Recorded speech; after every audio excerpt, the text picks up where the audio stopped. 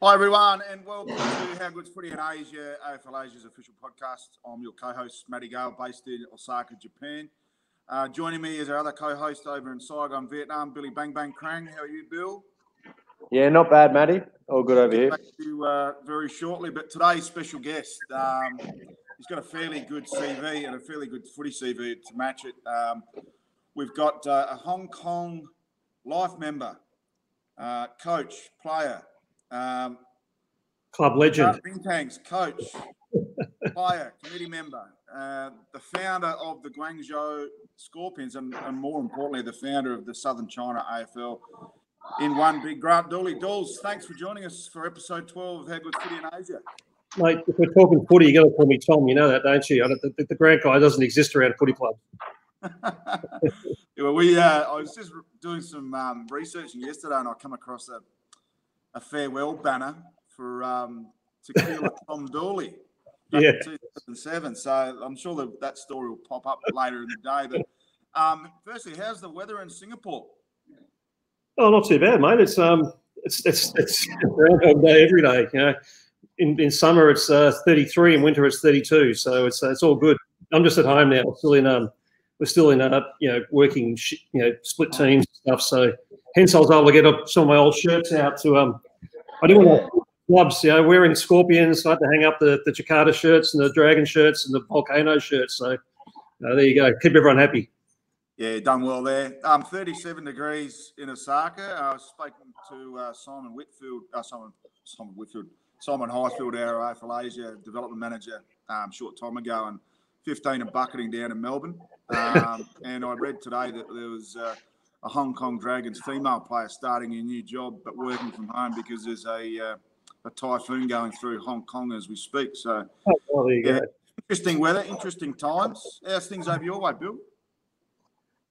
It's been pretty good since I think a couple of weeks ago when I was a bit worried about, potential flare-up. They've jumped back on top of it again. Yeah. And I feel like, everything's been kept to the central areas where it was. Saigon hasn't had a case in 3 weeks. It's incredible. So we feel pretty confident again. Yep. Streets are manic. Everyone's back into the groove. Yeah, right. We had our lowest case one day on Monday down to 71. So it's been probably 2 or 3 weeks of triple figures up to, I think even 240 was our max, but they've shut down that Shinsebashi nightlife area, which would have taken the Big G tour. But hoping they can get it down because, got down to as low as 24 and now we're up to 1,800. So the government's put a lot of Band-Aid effects in place to keep their GDP going. But, it's not very good and hoping there's some changes shortly. Dools, how long have you been working at home, from home?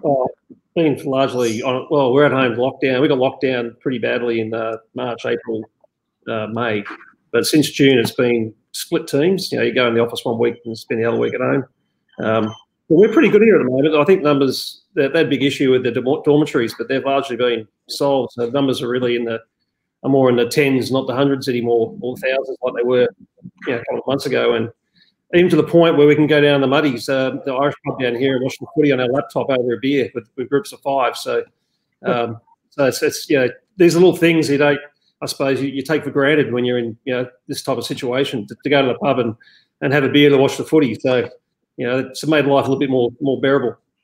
Yeah, we might have just actually confused some of our viewers today. So you're actually based in Singapore. You've lived in Hong Kong, Guangzhou, Shanghai, Jakarta, and now in Singapore. So we'll touch base on all the chapters in the book, which is Tom Grant Dooley. But to get us underway, Bill, I'll let you fire up the engine for question number 1. Yeah, okay, Dools. Can you take us right back? Tell us a little bit about your growing up, your footy involvement, and general life around those times. Yeah, look, that's a good question. So I kind of grew up in Williamstown. I grew up in Altona North, the probably less salubrious part of Williamstown. And I played in my junior footy at Spotswood, which is right as you come off the Westgate Bridge, the oval down there. I played over 100 games of junior footy at Spotty and loved it. But I suppose the other influence footy-wise was Williamstown Footy Club, who I've been actively involved with all my life, and that was led by my parents. My mum, she's had to stop, obviously, it's no footy this year, so she's not working the kiosk this year, but 65 consecutive seasons operating the kiosk down at Jellybrand, rain, hail, snow or shine. So Mum was totally committed to the club, and my dad was club secretary. They kind of met around the footy club. Famously got married on the day they won the grand final and had the Premiership Cup at the reception, all that type of stuff. So I very much, Williamstown Footy Club was the blue and gold, were very much in our veins. And when I was back in Melbourne for 4 or 5 years, just recently I was able to go on the board and be involved in a very well run and a great historical footy club. Oh, the other thing I should add is that I joined the Navy at 16, so I stopped playing footy at Spotty and joined the Navy at 16. So I went across west and then just played. I was in the Navy 16 years. I played a lot of footy in the Navy. Whether it be into service, I'm a life member of the Harman Hogs Football Club in Canberra. So way too many clubs. Like all the clubs I've been involved in as president, ran the committee there, coached, played a shitload of games, and was made a life member of the Harman Hogs. So another club I'm pretty proud of. Yeah, okay. It threw me off a little bit because a quick look through LinkedIn, it's most of the Asian sort of work history, had me thinking that you would have had the typical corporate ladder at the Australian end. So my next question was, how did your Australian professional build-up end up leading you to Asia? But how did that Navy time end up connecting you to heading to Asia? Yeah, so I joined the Navy as a 16-year-old as a radio operator. We're very valuable skills in North Coast,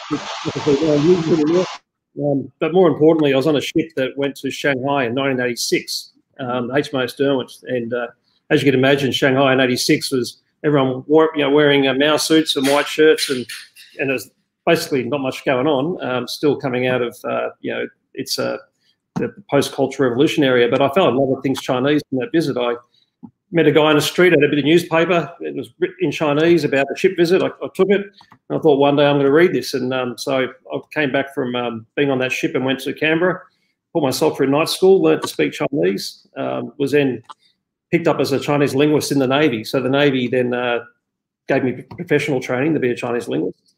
And that's how I ended up in Hong Kong. I was actually posted to Hong Kong in '91 as a sailor to work for the British forces in Hong Kong as a Chinese translator-interpreter. Based out of Tamar, the main base there, and that's how I met the Hong Kong Dragons, and the guys have been my mates ever since. Wow! Normal career progression to be a funds manager like I am now. I know. I was going to say, you still haven't really linked me into the LinkedIn stalk that I did pre this. So how did you establish yourself from a professional perspective in Asia, and then tell us a little bit about your pathway from then? Yeah, so I got to Hong Kong and I was a Chinese linguist, and I loved being in Asia, and I started thinking, how do I stay here? And in the Navy, you kind of got to go back and go to sea all the time. So I again went to night school while I was in Hong Kong. In those days, it was the old the mail order. As a University of New England in Armidale, they accepted me as a mature age student, and so I started doing a Bachelor of Asian Studies, and then was commissioned as an officer in the Navy at the end of my time in Hong Kong. And the Navy then sent me to ANU to finish my studies, where I got my degree in Asian Studies, majoring in Mandarin. Became an officer in the Navy, and while I was doing that, I was thinking about other options, and basically there was an advert in the local press for a Chinese linguist to join Foreign Affairs as a China specialist. So I applied, and blow me down, was accepted. So I flipped from the Navy into Foreign Affairs as a Chinese specialist in '98, and became a DFAT person, Foreign Affairs diplomat, and then got posted to Shanghai in the consulate. Then came back, worked in the China area a fair bit, but was then sent to Jakarta. Actually, my wife was posted to Jakarta, and I followed her. I met her in the Navy. She was my last boss in the Navy. That's how we met. Still is the boss. Nothing really has changed there at all. And I followed her to Jakarta. So I met the Bintangs. and basically came back, went back in the China area, did well in the China area, and was then appointed as the Consul General for Australia in Guangzhou, which is what took me back to Guangzhou as the Consul General. I'm not sure who's on the call, but a couple of my mates in Hong Kong at the time who had been there when I was a sailor wanted to write to the Foreign Minister to query the decision of putting me as Consul General to represent Australia's interest in southern China, given my track record in Hong Kong in the day. But anyway, I didn't just express myself too much in Guangzhou. And when I was there, I was looking at what to do next, and I got asked if I want to come and join a funds management company to go into the private sector to set up their Asia business, a company called Hastings Funds Management. And I did a speech about capital flows out of China into Australia. It was right at that point when Chinese money was going into the different markets in Australia, and so I left the world of diplomacy to become a funds manager. And I like to joke that I've got year 10 mathematics, so I'm the best, most illiterate finance guy going around possibly. But so I did quite well with Hastings business. We raised a lot of capital for their funds, and then when Hastings was sold to ARA here in Singapore, who I'd met a few of the guys, they wanted to move into infrastructure funds management. So John Lim, who's the founder and owner of ARA, one of Singapore's richest guys, reached out to me and asked me to come and become the CEO of his new funds management platform here. I know it's totally not where I thought I'd end up when I started going to China in 1986. That's unbelievable, Dools. Bill, that cafe must be pretty busy today. They're notching up a few coffees while we're on call. I swear to God, they just saved their grinding till I walk in. It's been pretty quiet there the last few weeks, so it's good to see them busy. But the weather looks much better than what it was the previous couple of weeks. Dools, before we touch base on the whole footy experience, you lived in Hong Kong, Shanghai, Guangzhou, Jakarta, and now Singapore. Can you give us the pros and cons of these different cities? Let's face it, they're all completely different in their own individual role. What's the pros and cons? What's your favourite city? Yeah, well, that's a real hard one, actually. I do get asked that. I have a real big soft spot for Hong Kong, given that's where I was as a young lad. I arrived there when I was 24 and left when I was 31. So Hong Kong will forever be a big part of my life. But that being said, I've loved every city I've been in. I just love the cultural interaction. So Jakarta had its challenges, given the pollution and when I was there, the security issues. So that was quite a big issue at the time. And but that just made the Bintangs such a close bunch of guys. It's probably some of the closest bunch of guys I've ever met in my life playing footy. And Jakarta itself, while it can be the big jury and big smelly place, once you get out of Jakarta, Indonesia is absolutely a most amazing country. And I love traveling around Indonesia. And I had a great job at the embassy, which took me around the archipelago. So I, loved Indonesia. China, I'm a Chinese linguist. I love the history. So to live in Guangzhou, Shanghai, and I spent a little bit of time in Beijing, and I've traveled all around China. As Consul General, I looked after southern China, so I got to travel to Lijiang and to Yunnan and Kunming and Hainan Island and use my Chinese, and I backpacked around China. So, I love them all because they're all so different. Yeah, that's probably the answer. Yeah, and Singapore, Singapore is very different again. But at this stage of my life, which means the backpacking's way out the door, and I need more the lovely comfort of life these days, cold beer in a fridge, good wine. Singapore's perfect. So, yeah. It sounds like you've moved with your age as you've gone along, and it's worked along with you. Yeah, well, I've noticed that you got rid of the fluff on the face, so you're definitely back in work mode. Just one more thing. We might have some Chinese listeners out there. Can you just put a little bit of Chinese together? Because my Japanese is hopeless, so I don't know what Bill's Vietnamese is like, but I've always had this dream that one day I'll wake up and I'll start speaking Japanese, and it's just not going to happen. But can you just give us something to welcome all the Chinese viewers, please?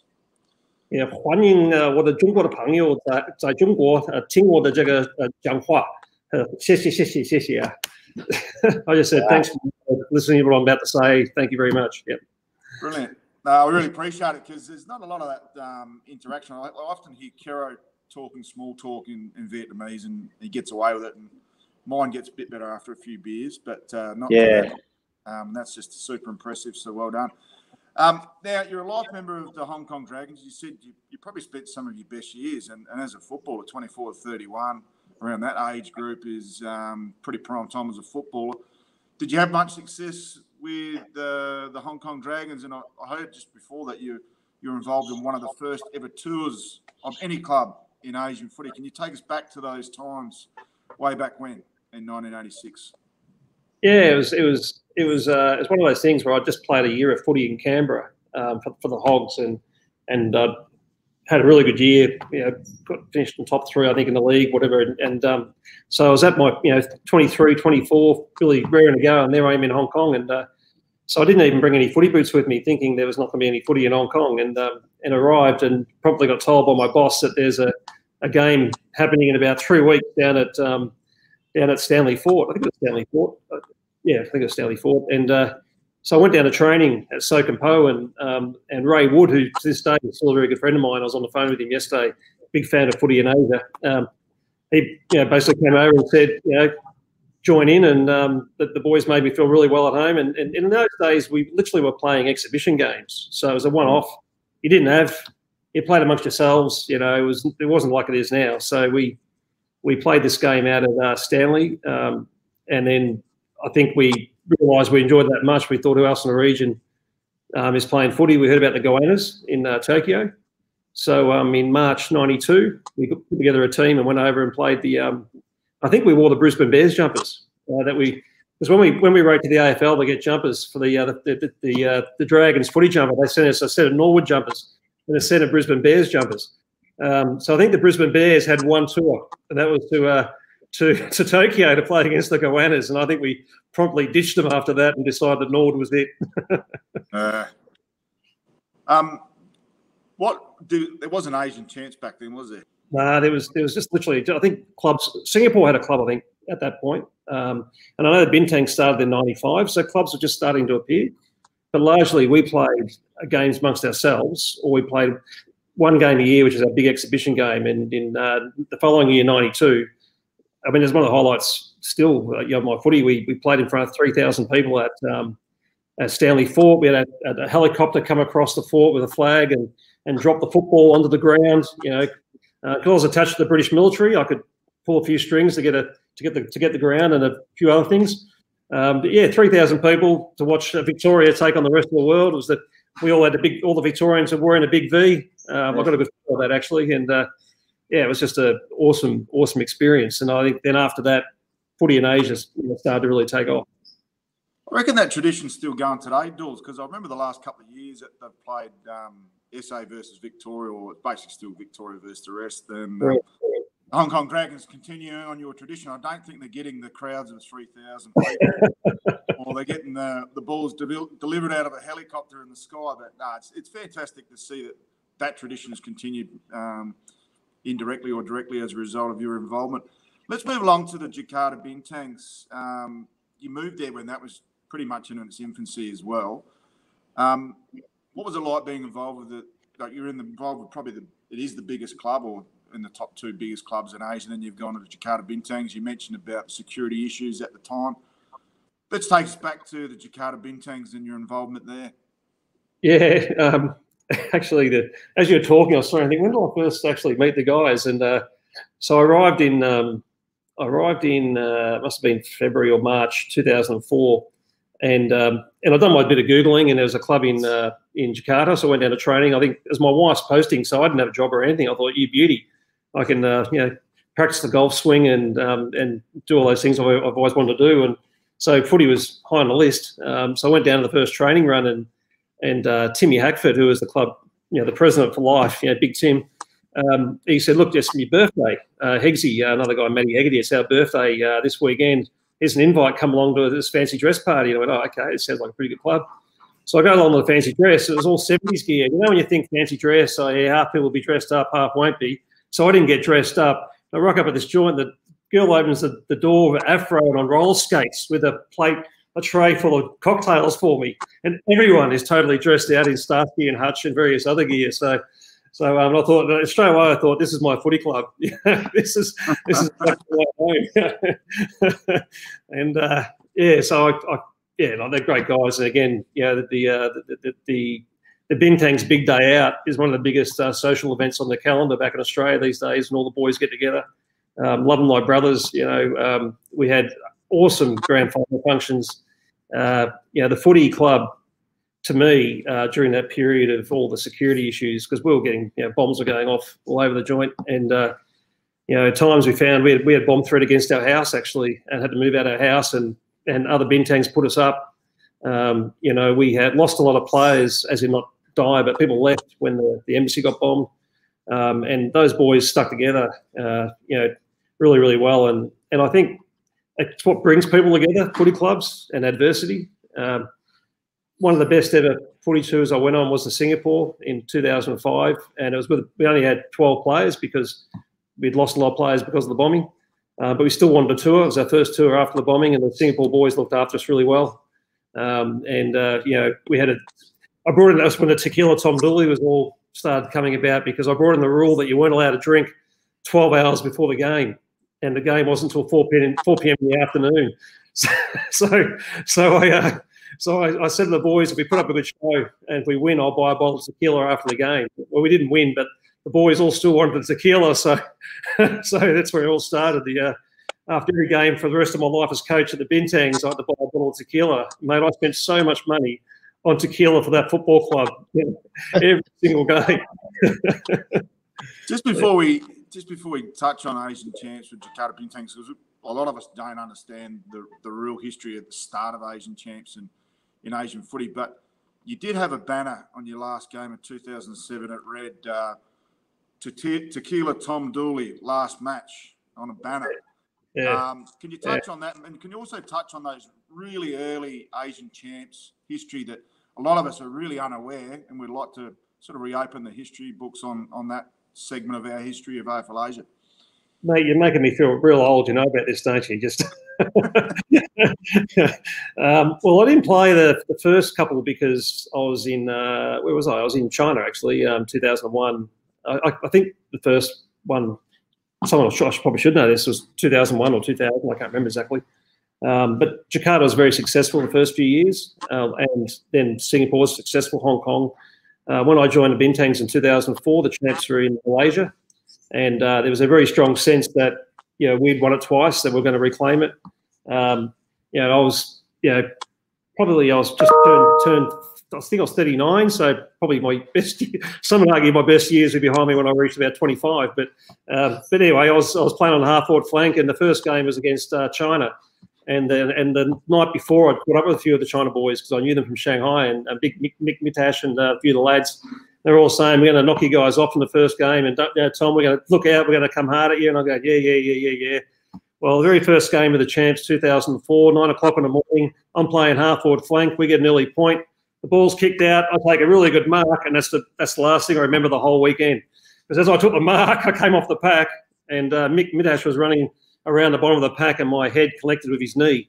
So I was actually out by the time I hit the deck, and I ended up in hospital and 5 plates and 20 screws in my noggin later. So I've got some really good dad jokes now. You know, I've got screw loose, or, you know, you want to feel my nuts. I've got a couple of really good dad jokes these days. That was my 2004 champs. 2005, we went to Manila. Again, we were struggling because we didn't have a lot of players, and a few of the old boys came up from Australia to help out. Neil Thompson, particularly, legend of the Bintangs. We did pretty well. We won a few games, lost a few games. Probably performed better off the field than on the field. I spent a shitload more money on tequila, you know, and the story goes on.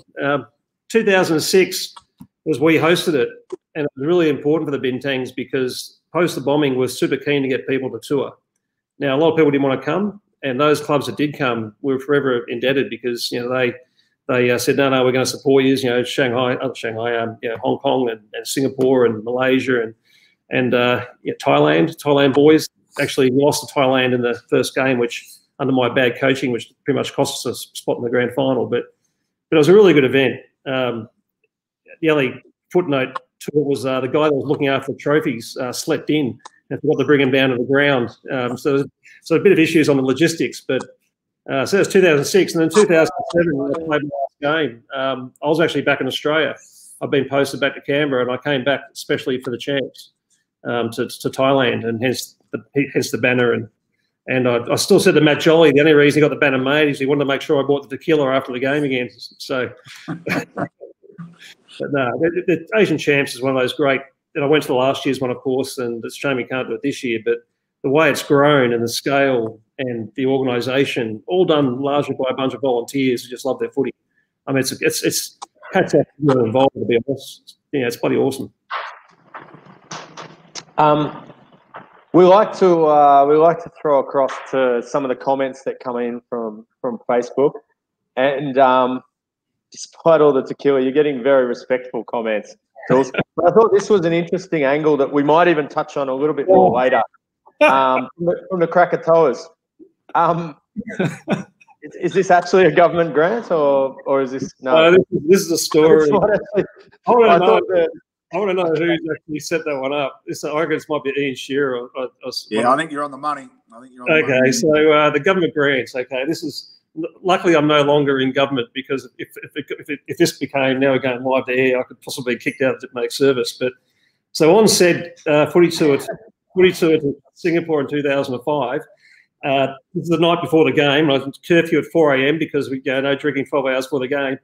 We actually got kicked out of a couple of bars about midnight, and we were circling around Boat Quay and a few different places, trying to find somewhere to drink. And we went up to a karaoke place, and the boys went to the top floor, and I went to the medium floor, and there's an empty bar, and I found rummaging through trying to find some drinks, and I found this big 2-litre Johnny Walker Black in a wooden cradle. Those big bottles of, And I just thought it was a great idea that I'd solve all the problems for the boys, that I'd just, I'd temporarily borrow said bottle of Johnny Walker Black. And as I've taken this, the boys have been kicked out of the karaoke. They come downstairs. I'm running down the road with this Johnny Walker Black in a big cradle. And I get around to the corner, and Matt Stevens, who's the captain, goes, "Tommy, what are you doing, mate?" I said, "Oh, yeah, Singapore. If he's thrown in jail," I said, "Yeah, I know." So I took it back and put it on the valet stand out the front of the the karaoke joint, and came back, and Steve-O gave me a beer. We found some beer in the 7-Eleven right near where we were. We're both having a beer, and a guy came down, took it back up again. And Steve-O's fault. Always blame Steve-O. Steve-O said, "It's a shame you took it back. It would have made a great perpetual trophy for the footy club." So I gave him my beer. I went back up there and stole it again. and by this stage, we've all gone home, and when you're asleep and you can remember something, but you think, surely I didn't do that. I mean, I was in the embassy, and I just didn't see it again, thinking that it had vanished, or maybe who knows what happened to it. Fast forward to that year's presentation night, and there's one trophy left at the end under a cover, and whoever won the best and fairest for the Bintangs the new thing had to drink a nip out of the government grant. so it's called the government grant. Yeah, that's the. Well, there we go. I was ready for I thought this is how the development happened in Indonesia, and there was this whole anyway. Far more entertaining. Your next destination was Guangzhou, where you not only founded a footy club, but a footy league in the Southern China AFL. Yeah. So the Scorpions and the South China AFL. How difficult was that whole process, coming into a region with no footy, and then not just setting up a club, but then setting up something beyond that club for the club to exist within? Yeah, well, I had grown up a little bit since the days of the Jakarta Bintangs. This was next stop, wasn't it? So I was thinking, as the Consul General, I mean, it literally started from two things. One, I very much believe in sports diplomacy, and in Jakarta, a lot of outreach through the embassy with soccer into the local kampung. So I was thinking, as Consul General, how's a way that I can more get ourselves actively involved in the local community, but also marry it with something I'm very passionate about. And that's obviously footy. And so I'd caught up with Darren Flanners, who was across in Hong Kong at the time. I can't remember why I was over there. We caught up and had a couple of beers, and Stutchy and Don Dunn and all those legends of that footy club. And the thought was that if we can get a club going, we could play against Hong Kong, and there was the Lightning in Macau. So I was at an Irish pub in Guangzhou, and one of the guys I was working with me at the consulate, Matty Warren, who might be dialed in too. Matt was with the AFP in Guangzhou, and he loved his footy.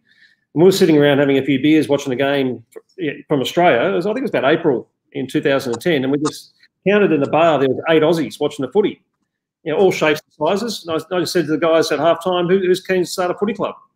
And they all went, "Oh, yeah, why not?" So that's how the Scorpions. So we only had 8 players, but we knew a lot of other people, and we started training. There was 8 of us at the initial training, and then we recruited some Dutchies, a couple of Frenchmen, the odd Irish guy, even the special service Israeli secret agent for the Israeli consul general, Nimrod. He was a gun halfback flanker, loved the game. And then all of a sudden we had about 25 blokes having a kick, and then we then had enough people. The query was, would we be able to get along to the field? And that's the reason I chose this shirt, because it was actually the shirt we got made for our very first ever game with the Scorpions. You can see that on the August 2010. And so we played this game against the Macau Lightning for the Pearl River Cup, the first game for the club. I'd even gone as far as to make up my own little design. The reason that we're red, yellow, and blue is that I'm a Carlton man, so the navy blue of the Carlton and the red and yellow of China, as someone perfectly matches the Crows colours. So that kind of didn't work out like I thought it would. But yeah, so we got the jumpers made, and we played in Macau, and I was thinking, in case you asked a question, one of my best memories of footy, and this is probably it. First game of the footy club. We're playing in 30-odd degree heat outside of Guangzhou on this, not too bad ground, a bit of a scratchy ground against the Macau boys, and I got my half back line was an Israeli, 2 Dutch guys. My ruckman was a French guy who played basketball. We had Johnny, who was the Irishman who could run all day, a young kid. He was pretty good.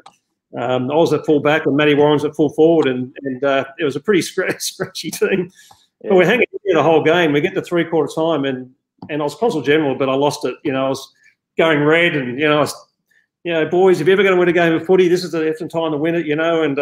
And poor old Matty Johnson, who was our centre forward, one of the Aussie guys, said, "Oh, Tommy, I've got a slight twinge in me hammy," and I've just totally and utterly, I don't give a shit if you rip that effing bloody hamstring off the effing bone. You'll get out there and you'll.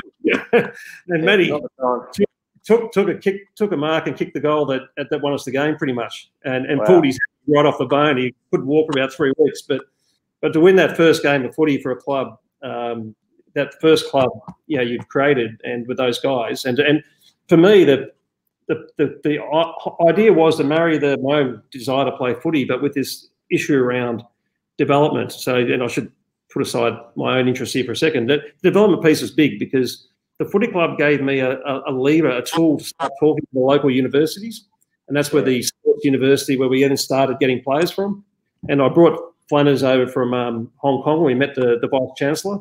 We actually got AFL to be accredited as a sport at the university, which then meant we could then get access to grounds and get access to players, which meant that all the guys, the Dutchies, and when they left, we just were starting to bring in Chinese guys. And now you look at the Scorpions, and it's predominantly made up of Chinese guys, and they're good, and to play against Hong Kong now, it's you get to do a lot of things in your life, but you actually don't realise you're going to touch other people when you're trying to do something that's really for your own selfish needs. But it's created something which has been been good for other people as well. And then the scaffold started because once we had the club, we wanted to have regular games. And after we played Hong Kong in Guangzhou in December 2010, Bucky and I were having a beer at John's Tavern, and it's pretty much how we then sat down and sketched out what we thought that might look like. And Bobby Burns and Dom Dunn and all these other guys were super keen. It gave Hong Kong the opportunity to play footy regularly. We got to play footy regularly because a lot of the Chinese guys were desperate to play football regularly. And then the scaffold just took off. Yeah. Fairly timely comment there. Now, footy's, like you mentioned, footy's come along in leaps and bounds since that time. Even to the stage where the AFL has shown up on the block. What involvement have you had with the Shanghai games that have been held? Not directly.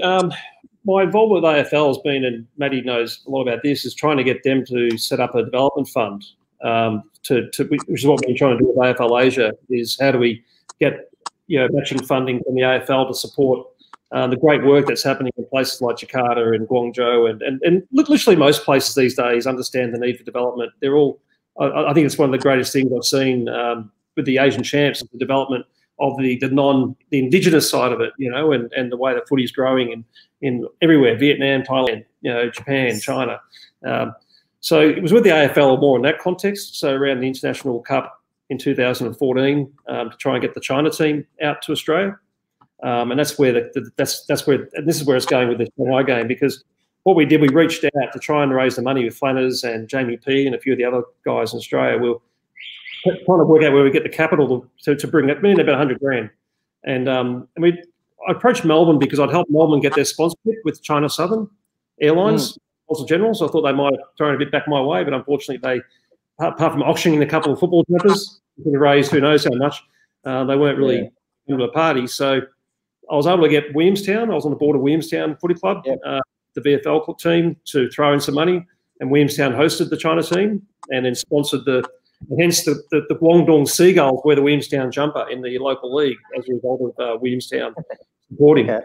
But Port Adelaide, the big story here is Port Adelaide, because Koshi's daughter was living in Hong Kong, and we were able to make contact with her and then get a proposal in front of Kochi about the opportunity for footy in Asia, and if Port Adelaide were to sponsor the China team, that they'd be able to come to Australia, spend some time in Port Adelaide.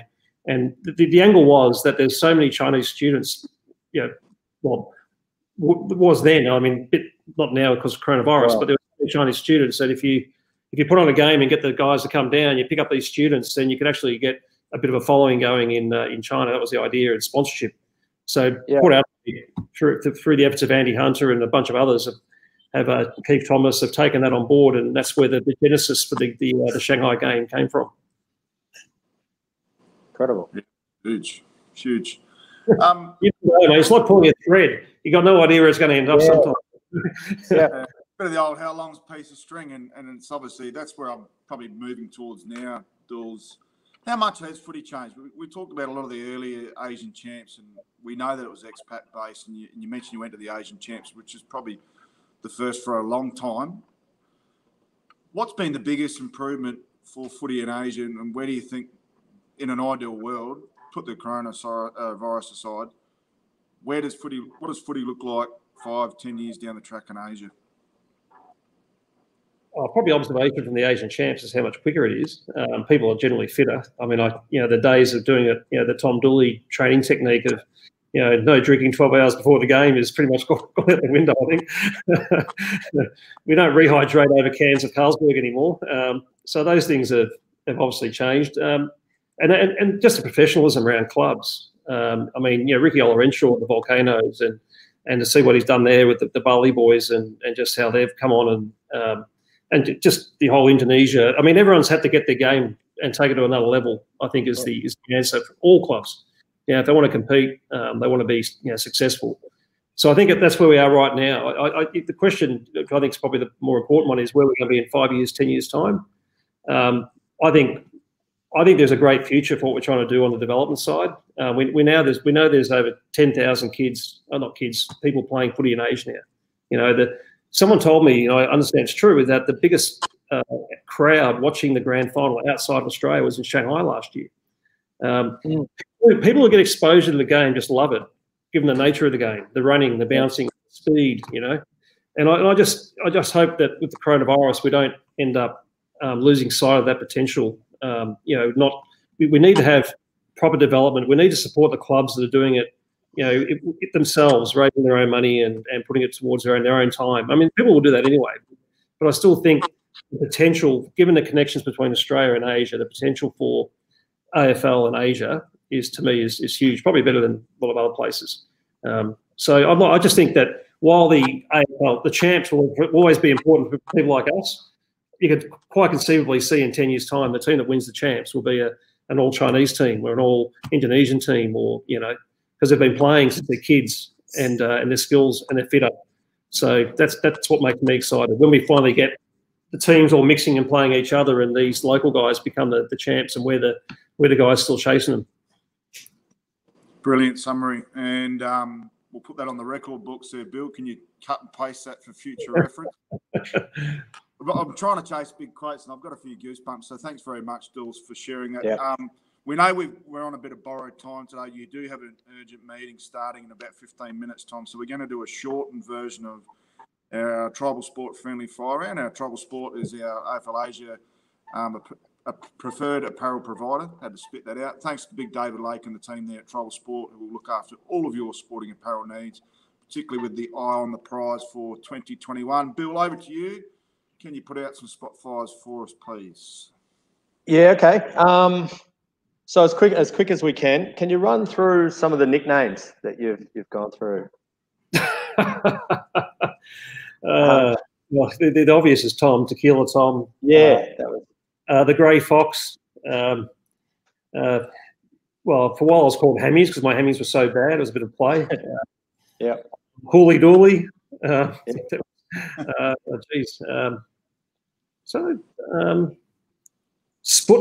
That was when I was a kid. Okay. And that's I was always up there and never down here. I had a problem with concentrating when I was a kid, so that's why it's called Sputnik. But yeah, they're the ones that come to mind. Yeah. That's funny. Run us through, aside from the ones you've mentioned, some of the football clubs that you've actually played for, both in Oz and in Asia. Oh, shit. Junior footy. Then Harmon Hogs, Crib Point, Parramatta in Sydney briefly. They're all ones in Australia. So the Lewin team in WA when I played in the South Fremantle League. Trying to think. Yeah, and then the ones in Asia. I think I've played a game for the Wombats, so I can put them on my list, I suppose. Yep. Dragons, the Scorpions, the Geckos. Not the Geckos. I played for the Geckos. Played a lot of games against the Geckos. The Bintangs. Played for China. Yep. Jeez, looks like he's frozen there. Yeah. Oh, he's back. Yeah. Did I freeze up, did I? Yeah, as soon as you said China, it was miraculous. Now, they're under you, Dools. You better be careful what you talk about old China. Yeah. So take out any physical capacity issues. What's your favourite position on a footy field? I used to love being, when I was younger, I used to play a lot of ruck roving. Yeah, ruck rover half forward. That was easily my favourite. Yeah. Yep. And this will be a ripper given your experience. The best player that you've seen in all of your AFL Asia time. You're allowed to break this into a few people because it is super, super tough to be put on the spot. Yeah. And I kind of knew to ask that question. So if I do break it into when I was at Dragons, we had some of the best footballers I've had the pleasure of playing with, and Will Hamilton, Ricky Riddell, Garth McClarty, the list goes on. Chrissy Pick. I mean, these names probably don't mean a lot to you guys, but all legends of the Dragons Footy Club. When I was at the Bintangs, Steve-O and Matt Jolly, MJB on here somewhere, I'm sure. The little master, he two standout players. But probably the best player I played with there was a guy called Chrissy Elliott, ex-VFA player, who we called nicknamed Teabags because he liked to do bungee jumps. But he was a little footballer. And then probably when I was at towards the end at the Scorpions, my mate Matty Warren was one of their players there. And really the guys I played against, Stutchy and, was one of the best footballers I've played against. Probably the best football I had the pleasure of playing against was probably Big Gunny Muir, for the Geckos. Yeah. Wow, you were far too prepared for that question. We normally catch somebody, they throw one name and they regret it for the rest of their life. All the people they burnt. Okay, this one maybe. The best teammate that you've had the pleasure of playing with. Ooh, gee, that is a good one. Best teammate the pleasure of playing with. Best roommate or best? In what sense? It's teammates. So it's whatever being a part of a team means to you. Look, that's a real hard one. Geez, a bunch of people. Matty Warren in my days of the Scorpions, way too many good times playing footy with him. Geez, the Bintangs, it's just, way too many. Matt Jolly, Steve-O, John Williams, Cocktails, Timmy Hackford, Rob Spur. These are all, I can't really pick, they're all just good blokes. The Dragons, I'm hoping Woody's on here, but Ray was a great mate there, and look, to be honest, all the blokes, it's a real hard one. I can't. You don't need to stress. This isn't just live; it actually stays. So the people that you haven't mentioned will be able to come through and check up on you as well. Who would be your most annoying teammate? That should be an easier one. Well, the guy that's put up the Krakatoa, Ian Shearer. So I actually nicknamed him Krakatoa. As coach of the Bintangs, I had the right to nickname every player that came to the club. I brought as one of my, in addition to buying tequila. So I nicknamed him Krakatoa because he used to go off like a volcano. I mean, the guy would just go boom, so he was pretty annoying. Mark Chapman, what he's talking about here with Super Coach 3. Yeah, it's a Bintang in jokes, those ones.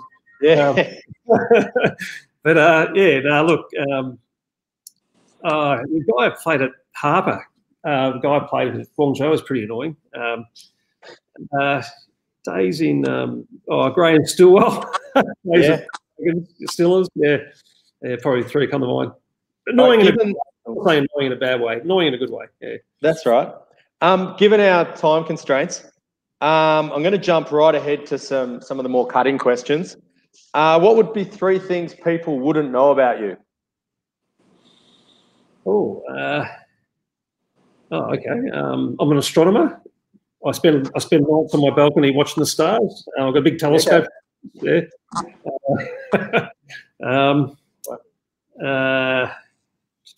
What else? I studied Song Dynasty poetry when I was at university.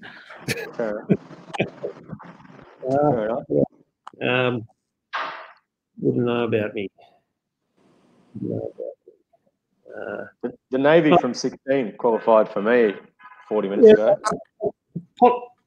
Most people know. Some people possibly don't know. I also speak the Hustle Indonesian as well. Yeah, okay. These days. Yep. If you could invite any 4 people to a dinner party, who would they be? Scarlett Johansson, Michelle Pfeiffer. Oh, sorry, my wife might see this, might she? Okay. I'll try and lift it up a bit here. Chris Judd. I wouldn't mind actually having Chris Judd today at my dinner, and I need someone for the and that to be Pete Garrett. Someone for the music. Your best ever footy trip? Second last question. Ooh. I still reckon the 2005 Singapore trip, where the government grant was born, and the tequila legend, and all the various other things. There's another guy, Andrew Lobb, who was on that trip, who drank the Flaming Tower twice. If you want to do it once, and he did it twice. I mean, we had some really hardcore, serious drinkers on that team in those days. Wow. And what do you like most about Asian footy or playing footy in Asia? Look, what I liked about Asian footy the most, and playing footy in Asia is the friends. I've made so many friends through football in Asia, and when I'm back in Australia, whether it's the Hong Kong Dragons get together or the Bintangs big day out, or going to the Shanghai game and running into Zhang Hao and the guys from the Guangzhou Scorpions, and Lawai, it's just it's given me so much in that sense. Meeting people like yourselves, it's just been a big family for me. And whether I'm in Singapore, I go down to down to the Wombats functions here, and they always make an effort to come up and say good day. It's just that sense of community is what I love about it. Oh, the other thing too is it prolonged my footy career by about 35 years. true. I'm very aware of the time, Matty, and I know that you did have a couple more areas that we might touch on. So I'll cut the tribal sport friendly fire to there and leave it back to you. Yeah, very good, Bill. Just one last parting comment. Mindful of you've got a meeting starting very, very shortly, very imminent. Your footprint on footy in Asia is absolutely outstanding. You've got an impeccable memory for detail, and I think AFL Asia is very fortunate that we were able to headhunt you as part of our inaugural AFL Asia Advisory Board. A lot of people who are viewing this podcast now or in the future will probably be unaware of the amount of impact that you've had on developing football within Asia from an expat, but more for a local development moving forward. And to see what's been achieved from your involvement in the game is absolutely outstanding. We're really grateful for your contributions over a very long period of time. And to see you back involved in the game in an administrative role is absolutely outstanding. We'd like to utilise your skills moving forward in the future when footy's back up and running in Asia and seeing that come to fruition. So thanks very much for joining us today, Dools. No, mate, look, like I said, it's given me so much. I'm just giving back a little bit in return. So, and to see people like yourselves and what you're doing and being back involved and to see how many people want to take it forward. Yeah, how good is footy in Asia? I mean, it's never been a better word, is there? I mean, it's a great slogan. So look, thanks for the chance to bore you guys with a few more of my old stories. I dare say I've heard these before, but look, and hopefully we can all catch up again sometime for a beer soon. That'd be fantastic. Thanks very much, Dools. Thanks, Bill. You've been on fire today on your friendly fire round. Yourself, but Dools has been an outstanding guest, and thanks very much for joining us. We look forward to our next guest next week, which is Kero, which is going to be an absolute juggernaut. So stay tuned. We'll join you again next week. Bye for now. Yeah, cheers, mate. Thanks.